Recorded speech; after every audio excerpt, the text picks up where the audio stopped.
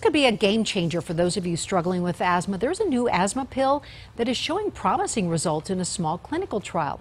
Our partners at National Jewish Health say they are helping asthma sufferers with new treatments. For example, a woman who's had daily symptoms for 9 years. And she started this drug 3 months ago, and she's off of her oral steroids. She doesn't have any symptoms and can do whatever she wants to do.